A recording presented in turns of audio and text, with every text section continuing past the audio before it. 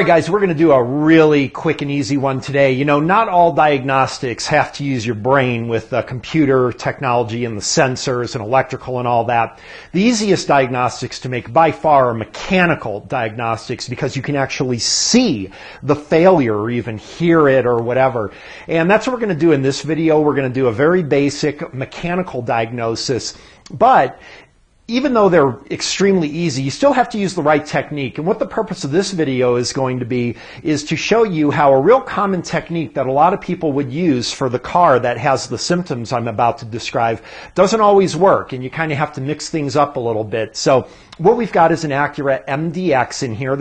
It has a phenomenon where when you take off from a stoplight, there's a kind of a clunking sound with it. One time, and then the vehicle's good to go. But every time you come to a stop, you take off from that stop, and again, clunk. All kinds of things can cause this. It could be loose components, loose exhaust system, bad ball joints, bad engine mounts, or something like will be the case in this one. I've already diagnosed it. But a lot of people are going to diagnose this incorrectly or miss it because they don't use the proper procedure. So I'm going to show you a little trick here. Let's take a look at our setup here. So what I've done is I've raised the vehicle up off the ground so the wheels are safely away from contact from the ground. That allows me to get under the vehicle while the owner basically can do things like drive the vehicle, switch from reverse to reverse to drive, all kinds of things that would cause stress on that system so we can see the component that is actually moving, causing the clunking. Now, most people are going to test if they suspect the engine mounts by rocking back and forth from drive to reverse to drive to reverse. So let's do that and see if we can identify the issue.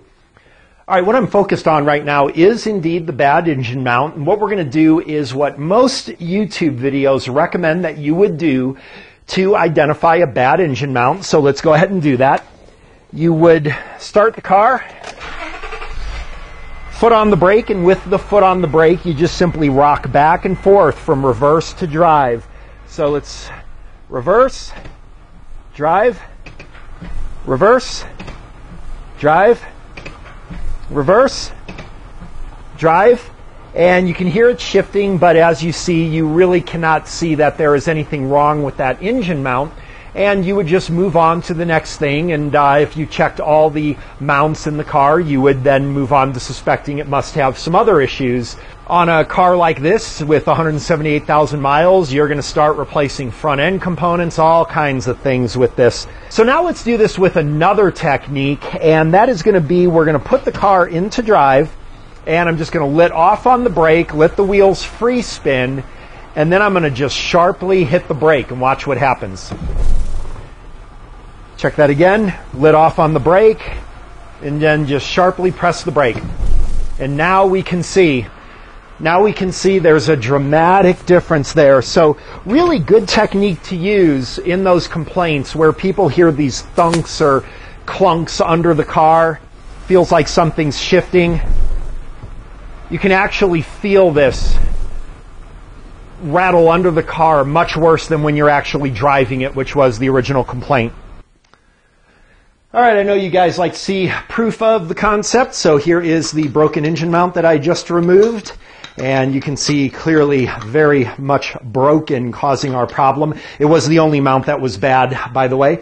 So you can see a little bit surprising that the tried and true method often taught on YouTube of rocking back and forth from drive to reverse would not have helped in this diagnosis in this case.